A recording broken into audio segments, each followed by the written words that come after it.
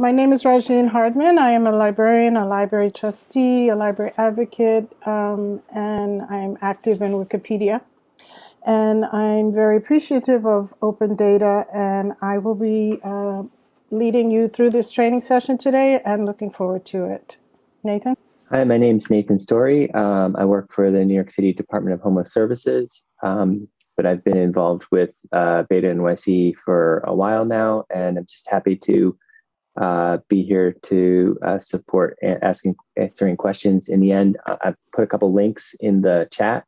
If anybody has questions during the presentation, put your questions here, and I'll kind of try to group them for the end. But Regine has asked that we'll do the questions at the end of the presentation. I'll turn it over to you. Thank you. So, good morning, everyone. I'm going to share my screen now and begin the presentation. And everyone can see my screen? Great. So, welcome to New York City Open Data 101. We have over 60 participants. I'm so happy. I'm sure we have a gamut of folks that maybe have tried New York City Open Data or have not. But what we're going to do is we're going to run through some history of open data, what it is.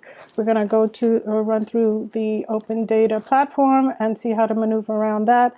And then we're also going to talk about some tools that use New York City Open Data. So Nathan and I are part of the Open Data Ambassador Program, and I have introduced myself, and we're very happy to be here and to share this information with you all.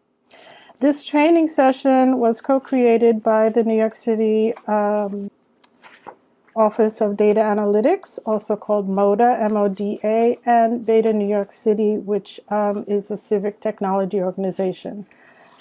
So the training session here was co-created by them, and we have been trained to train you guys. We are trained the trainer. Just a brief history, firstly, about New York City open data. We sometimes think of open data as a modern term because data is all around us. Government is always collecting data. But in fact, open data has a longer history in New York City. And we're going to check out some of the milestones of that history beginning in the late 19th and early 20th century.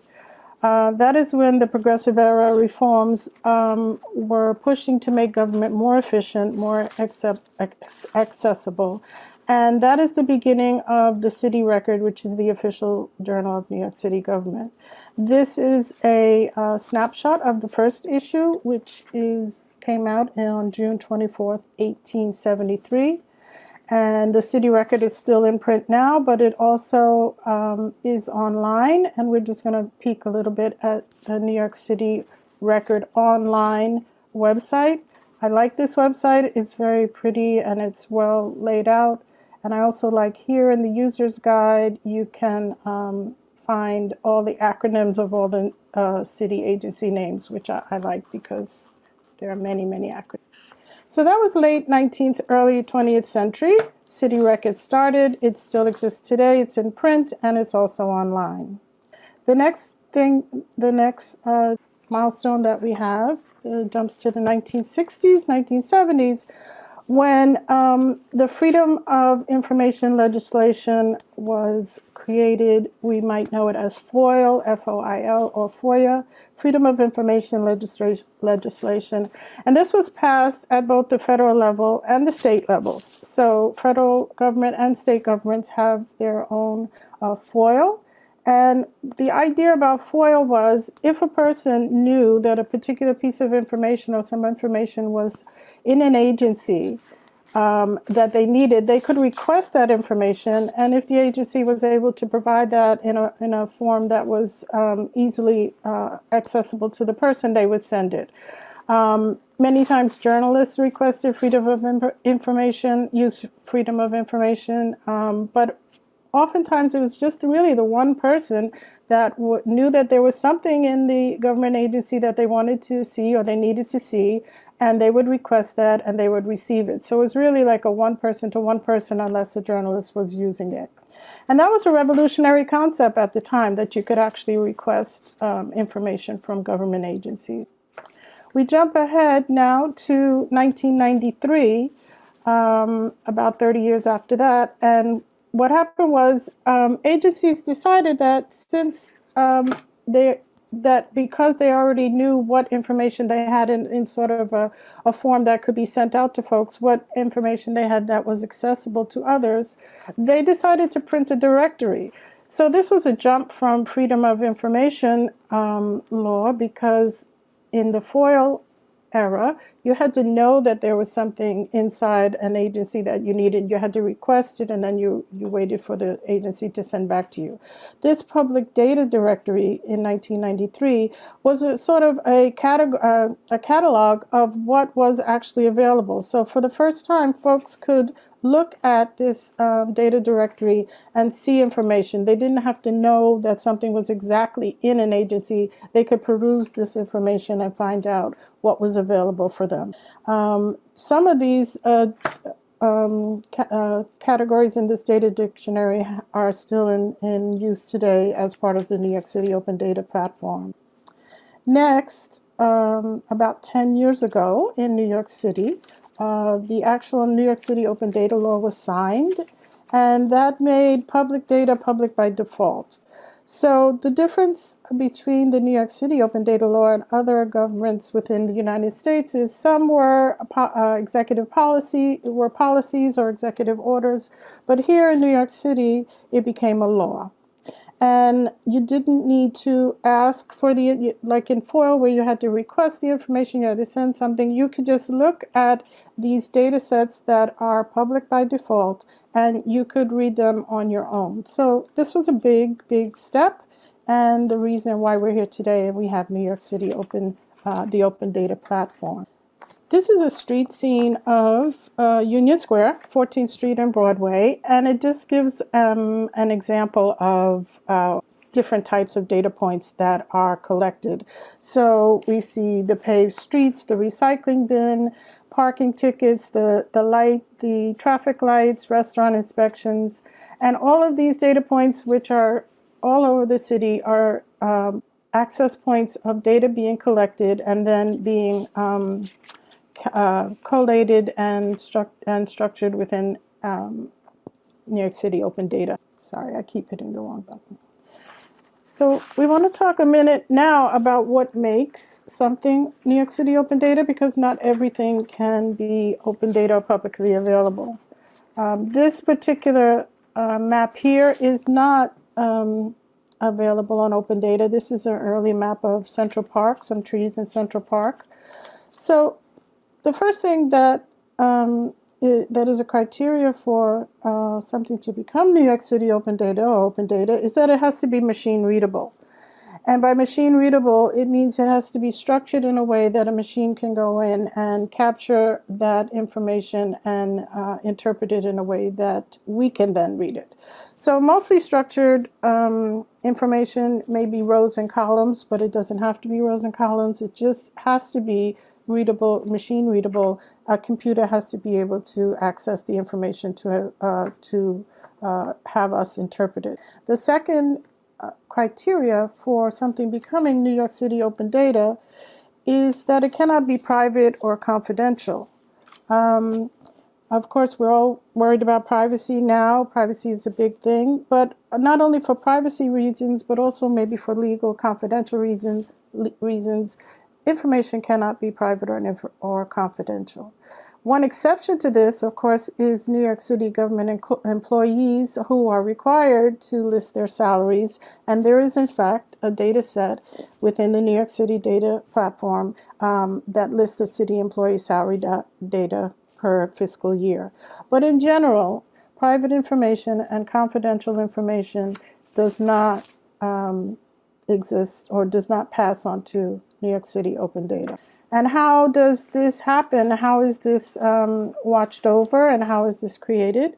Well, it's a collaborative effort between the New York City Department of Data Analytics and the New York City Department of Information and Technology and Communication, and also approximately 100 open data coordinators across the city agencies, offices, and Commission. So the New York City, the open data coordinators, there's one in each agency that works within a team. And what they do is they make sure that the data is identified, structured properly, documented, published. They make sure it's updated, able to be shared. And of course, they scan to make sure there's no personal or confidential information that is passing through. So there are over 100 open data coordinators. And as we said, there are more than 3,000 data sets within the New York City Open Data Platform and over 1 million visitors per year. We're going to now go through just an overview of what the New York City Open Data Platform looks like. And we're going to take a look at that. So this is the landing page of New York City Open Data, and it has a few options in the menu bar and a search bar. The search bar is where folks often like to start, and we're gonna use the search bar for a sample search in a little while.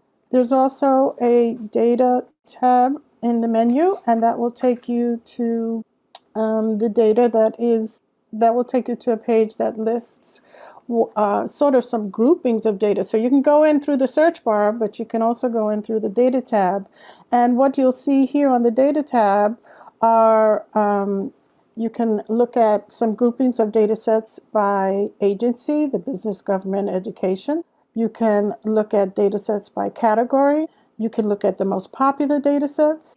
And you can look at the data sets that have been added most recently. So these are different ways that you can explore some of the data sets that are in the platform. We are going to go back and use 311 in our search bar and use 311 as a search term to see how you would begin to find data sets in the New York City Open Data Platform. And just before we do that, we just want to take a little side trip on what is New York City 311. And New York City 311 is our government resource. It is for assistance and general information, not for emergency situations. 311 is available 24 hours a day, 365 days a year. It is in 175 languages, and it covers over 3,600 government services. 311 is accessible via telephone, web, Skype, Twitter, Facebook, and mobile apps. So now that we know a little bit more about 311 than we might have, we have put in the earlier slide, we put 311 in our search bar, and we hit enter. And what happened was we got 43 results. So there are 43 results that carried 311 within the title of the data set. For our purpose, we are going to take the first one, which is 311 service requests from 2010 to the present. When you go into a data set and the first thing you will come to is your overview page of that data set. So you see at the top, we still have, this is the title of our data set, 311 service requests from 2010 to the present. This is going to be a description of what's in the data set, a general description. We are here at the bottom, it tells you how many rows, and for 311 from 2010 to the present, there are 27.5 million rows and 41 columns. It will tell you, the overview page of a data set will tell you when it was last updated, how frequently it is updated, and not only how many views, in other words, how many times folks have viewed this data set, but also how many times it's been downloaded. And most data sets, not every single one, but most data sets will also have what is known as a data dictionary. And we're going to look at the data dictionary for this particular data set. So what is a data dictionary? What a data dictionary does is it will tell you all the column names that are used. I think we had 41 columns in our 311. And it will list those column names, and it will give a description for each column name, so you know what a unique key is, or you know what they're naming it, what the description is, if there are any expected values, because sometimes numbers and dates have a particular format that they need, and then some notes.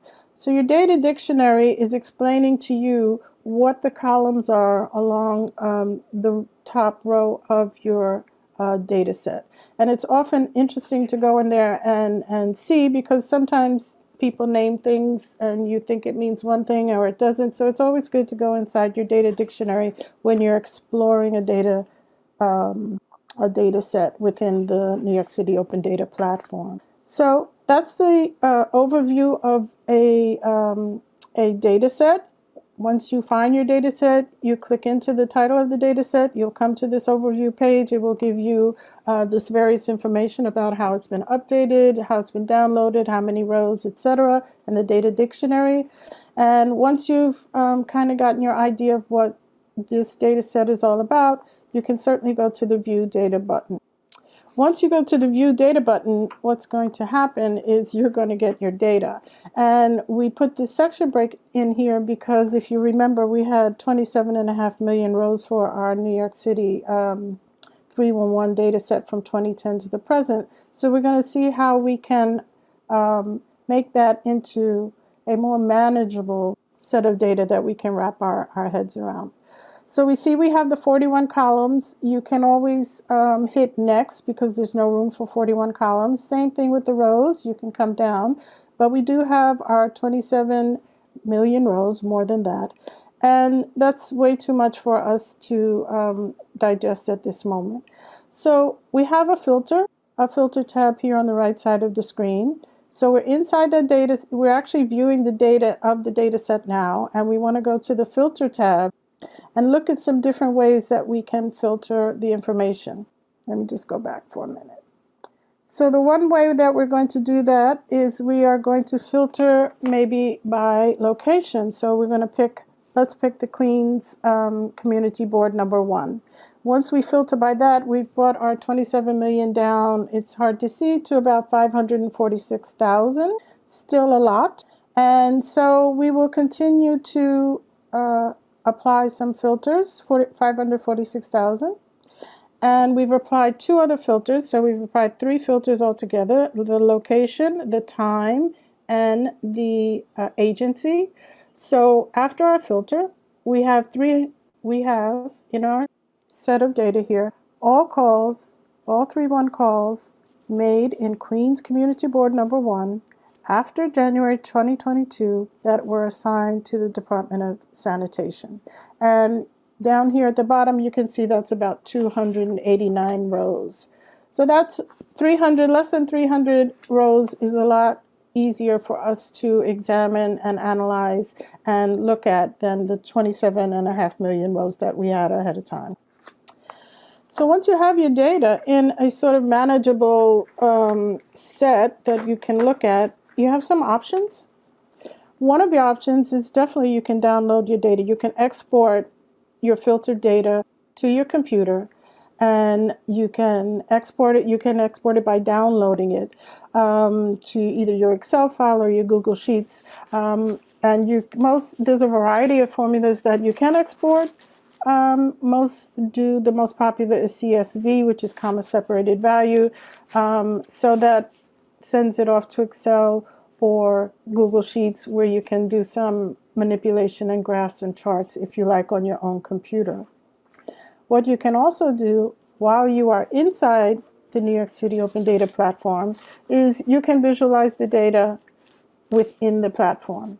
So to visualize data that you've collected and filtered, you would go to the Visualize tab, which is next to the View Data tab. So we're back at that overview page of our 311 service requests. We did view the data. Now we're looking at how to visualize the data. So we're hitting the Visualize Data tab. You can configure, and then once you're in there, you can configure your visualization however you like. This is a pie chart, and you have certain choices as to what kinds of charts and graphs that you like. This is a particular pie chart. It's also been filtered. It's filtered according to the created date, which on this particular screenshot is 3/21/2021, so about a year ago. And you can set your dimensions of how you want to measure and compare in your visualization. So this is a pie chart now of 311 inquiries created on March 21st, 2021, and it's broken down by borough. So this is an example of how you can configure your visualization. You can also configure your visualization through mapping. You can choose to have a map rather than a chart or a graph. You're still able to filter in terms of what information you want on that map. And here we have a map of 311 requests that are submitted in a single day. In this particular example, it's yesterday in relation to when this data interpretation was informed. It wasn't yesterday of today. So it's a screenshot of an example of how you can pull a map of requests in New York City Open Data. Another way is a bar chart. Everyone likes a bar chart. It's easy to see the differences in a bar chart. And here we have an example of a visualization where a bar chart was requested. The Department of Transportation from certain dates in March of 2021, and it's broken down by complaint type. So this is a bar chart of the Department of Transportation, DOT 311 complaints between March 1st and 2nd, 2021, broken down by complaint types. And these are all options that you can explore when you are on the New York City Open Data platform, when you have your data set. So we're going to talk a little bit now about tools that use New York City Open Data, because just like people like to go in and use New York City Open Data, people also like to create tools that then extract information from New York City Open Data. One of the ones that is pretty fun to look at is the Open Data Project Gallery, which is a library of data tools that build on New York City Open Data. I'd like to take look at the Open Gallery project. This is the landing page for it. And then you have, these are submissions that have been accepted in terms of how they have used New York City Open Data. The squirrel one is nice. This is a map of the census of squirrels that was done by volunteers. Another one, quickly, would be restaurant violations. We have an example later of how we would like to grant monies to restaurants, and this might be a good data set that we look at. And another one that is kind of nice is, I mean, they're all good. I think there's well, you can explore. I thought there was, this is an example of visualization of New York high schools college enrollment. I mean, you can pretty much find all kinds of different interpretations of how people use tools on our project gallery. You can also submit your own project. That's on the gallery page. So if you find that you are designing a tool that uses New York City Open Data, you're welcome to submit it. Another tool that uses New York City Open Data is the Map Gallery. And that is a wonderful set of maps that uses a wonderful set of tools that uses all different kinds of maps of New York City. There's a crime map, a mitigation action map, a vaccine finder. So this is just one more tool that we can use, that we can access, that helps. So we've looked at a little bit of the history of New York City Open Data. We've looked at the platform itself, how to do a search, what an overview page looks like, how to explore the data dictionary. We've looked at how to access the data and actually look at the data and filtered the data down to a more manageable spot. We've looked at how to export data to our own computers or visualize data inside the platform. And then we took a look at a couple of tools that actually use New York City Open Data to recreate even more tools for accessing information about New York City, open information. Next, we're going to run through a way to actually answer questions in New York City Open Data. And these 5 steps, we're going to go through these 5 steps fairly quickly, but just to understand that when you can go into New York City Open Data and explore and have fun and find different things and try out different things, and that's always good to do. Or you might find yourself with a particular problem or challenge that you want to solve, and you feel that New York City Open Data can do that. So we've put together these 5 steps, and they're kind of like a yellow brick road that if you follow it, you might get the best results out of New York City Open Data. The first thing is to define the problem when you're trying to solve, and figure out who your stakeholders are. In other words, what is the problem or challenge you need to examine here, and who is it that you have to report to with the results? And that person could be you. You could be doing this for your own research, or you could have fellow colleagues or administration that are really looking for results from your research. For this particular example, we are going to use the idea that you're a New York City government agency and your team would like to implement a support program. They want to give some small grants and loans to restaurants. And one of the things that you need to help find out is which restaurants should receive the funding. So here's your problem. You want to determine restaurants that are in the best situation to receive your funds. Once you do that, you figured out your problem. The next best step is to familiarize yourself with what data sets on New York City Open Data would help you inform your problem. So for our particular example, we want to know what's on New York City Open Data that can help us. So what we might do in the original search bar is search for key terms like business or restaurant. And if we do that, this is a tiled screenshot of 2 different searches where we went in and we searched for business and we went in and we searched for restaurants. And what happened after we performed those 2 searches, we have a list of data sets on the right side that potentially could be helpful in our search for restaurants that are worthy or would be good candidates for our grant proposal, for our grant, for giving our grants out. So now we've defined the problem, we've familiarized ourselves with which data sets on the platform might be able to help us, and now we're ready to frame some specific some specific questions that get at the problem. We might ask which restaurants have received a grade A restaurant inspection, which have received city support already as part of the business acceleration, which restaurants are currently employ the largest people, and which restaurants are in the highly trafficked areas. So we're getting to specific questions that we now want to ask our data sets that we've found inside using our search terms of business and restaurant. This is a shot of understanding, again, going back to the idea of each data set having its own data dictionary, and the data dictionary explaining what the columns within the data set are about. So this is an example of looking at a business acceleration data set to find out what kind of financial support they provide.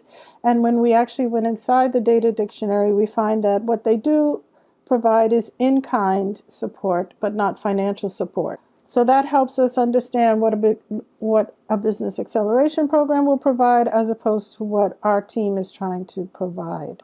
When you are working along with these data sets and sometimes maybe getting not understanding or getting frustrated or finding that some of these information is not helping you get where you want to go, there's always the option to contact the New York City Open Data Help Desk. And that option is always found in the top menu bar under Contact Us. And you can send a note to the New York City Open Data Help Desk. And actually, the more information you give to them about what you're looking for, what your frustration was, or what your problem was, the better they will be able to assist you.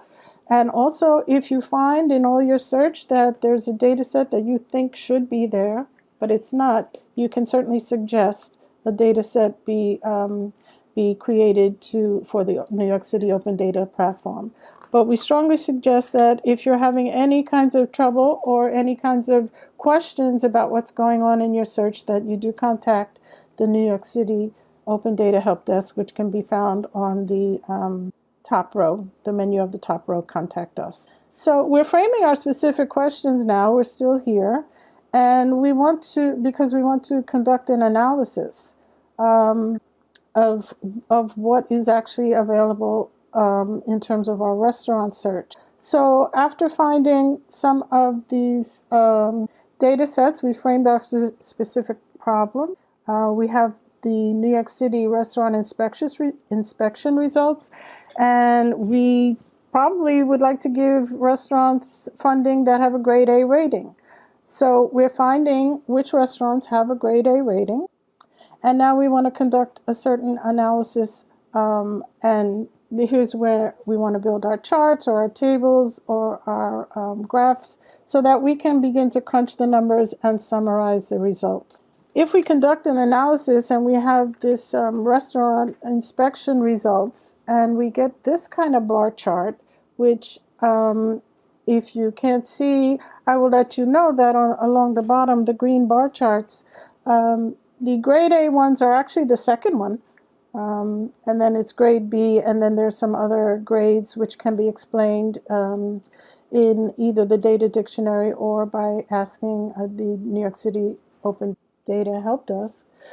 But the real surprise here is the biggest bar chart, the most amount of restaurants have actually no rating. And so we might feel, okay, well, we want to give to restaurants with a grade A rating, but we're not really sure about what's going on with all these restaurants that have no rating whatsoever. And this, again, might be a good time to contact the New York City Open Data Help Desk to find out why are there so many unrated restaurants in our search. And lastly, after we've done, we've defined our problem, we know our stakeholders, we've familiarized ourselves with the data sets that are on the platform, we have framed specific questions and conducted an analysis that answers some of our questions and found some solutions to our questions. We're at the last step where we are informed by these results and we're able to make decisions and provide our stakeholders with recommendations. So again, this is a 5-step sort of yellow brick road for how to really interrogate data information within the New York City data platform. You don't have to follow it, but it's been found to be a very useful kind of stepping stone to pulling data from pulling specific data to answer problems from the New York City database. So now we just want to talk a little bit about how to get involved with New York City Open Data. Again, the New York City Open Data Help Desk is there for you. It's also not only for asking questions, but if you find errors or you would like to report errors or request a data set, and if it meets the definition, as we talked about in terms of criteria, in terms of privacy and confidentiality, and the agency is able to provide that data, then you will start a chain of reaction to get a new data set up if it passes all that criteria. But you're always welcome to send a note. And again, the more information that you send to the help desk, the better able they will be able to assist you. And once again, back to the New York City Open Data Project, which we're going to look at now. Another way to familiarize yourself with what's being done in open data is to look at some of these things that folks have already created, and all of these things have been created using New York City Open Data. We looked at the squirrel map. There is a boundaries map here, which tells is a tool for viewing the overlapping administrative boundaries in New York City. Sometimes you'll get the overview page for the project, but then you can also launch the project, and it will take you to a more in-depth experience with the project. And these can be all found at the New York City, here we go, the gallery. It's called the Open Data Project Gallery, and it's a lot of fun to poke around in there. And then, of course, you're part of New York City Open Data Week 2022 right now. That is ongoing. It began yesterday and will continue through the weekend. And there are lots of workshops and seminars and ways to get involved with New York City Open Data. And these are produced by, again, the New York City Mayor's Office of Data Analytics, MODA, and Beta New York City. So we want to let you know that there's plenty more going on this week. And now we're ready for questions. Hi, Regine. There was a few questions that came in on the chat. I wonder if it's okay if I just summarize them. I kind of provided some answers over the chat, but just for other people who maybe aren't paying attention there. And then we have about 10 more minutes, and I'll keep monitoring the chat if people want to add extra questions in. And then if we have time and people don't want to type questions, we can have people either raise your hand if you know how to do that on Zoom, or just send a note in the chat that you would like to just say a question. But the questions we had so far, there was one from M. Richardson, who had a few questions about data changing from one day to the next, like maybe a unique identifier that you used to be using is no longer available, and how particularly a company that's using that could ensure that their data their application wouldn't get broken by data changing. So that was one question. Let me just say all the questions here. And then if you want to add kind of notes, I also had a couple of small answers, so I can mention what I answered over the chat if you want. Okay.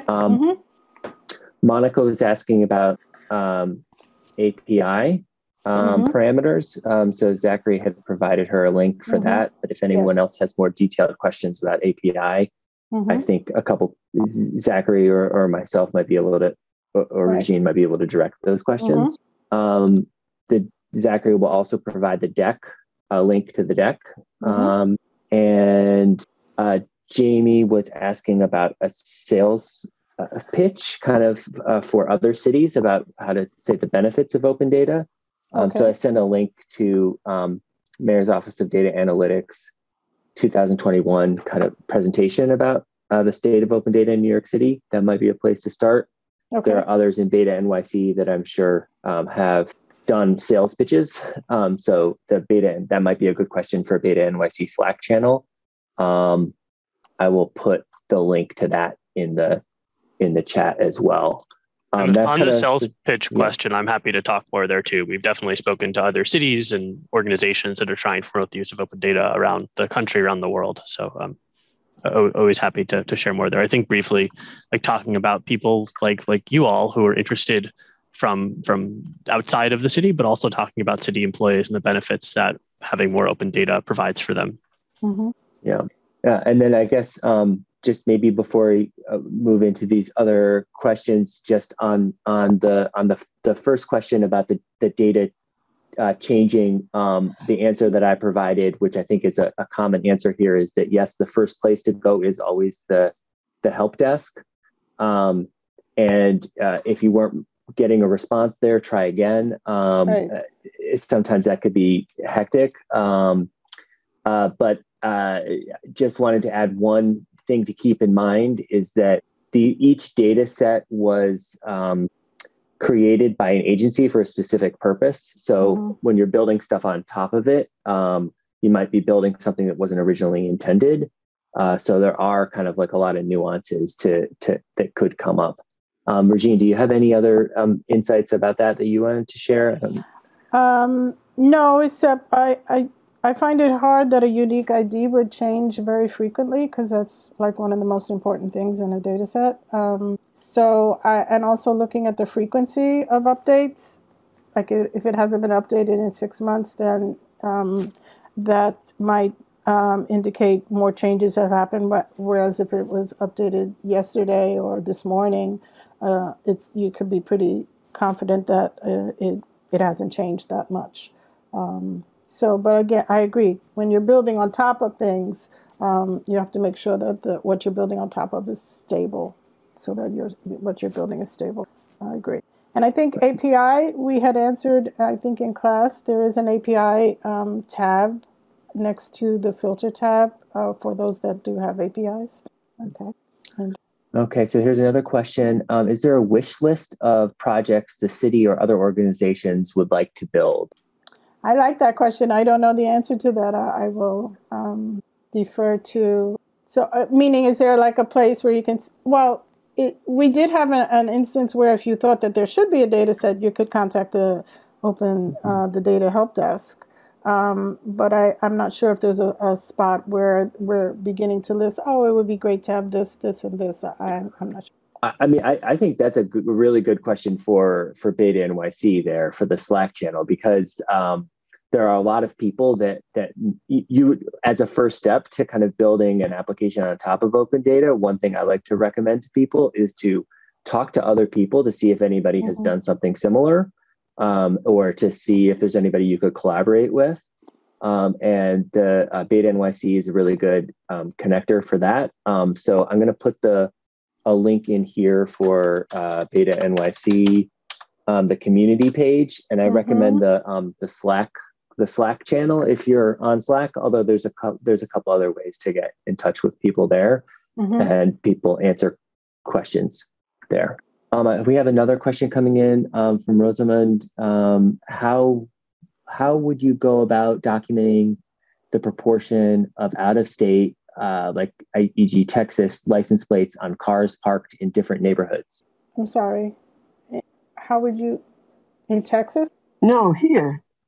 Oh, yeah, not in Texas. Okay. Yeah, I mean, we have a big problem. We have not enough, people complain there's not enough parking, but there are all these plates that are clearly bogus plates, and I think it may happen more in some neighborhoods than others. And I'd like to have an idea of how often. So nobody is actually collecting. We have to go back to collecting the raw data there. Oh, I see.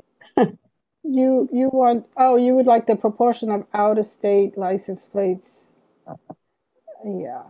I mean, some of them may be legit, but not so many. I'm not quite sure. I would have to think about how to build that search on the platform. Go ahead.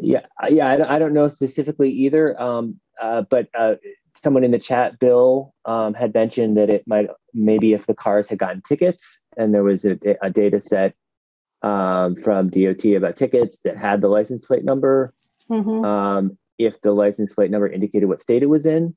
I think that's a good question to kind of remember that New York City open data is about things that New York City has jurisdiction over, and maybe license plates might be at the state level. I don't know in this specific case. It might be very well the case that you could answer that question with New York City open data. But I think that's a really good question that you could search around in the open data portal, look for some websites, maybe starting with tickets, to see if you can find Texas license plates.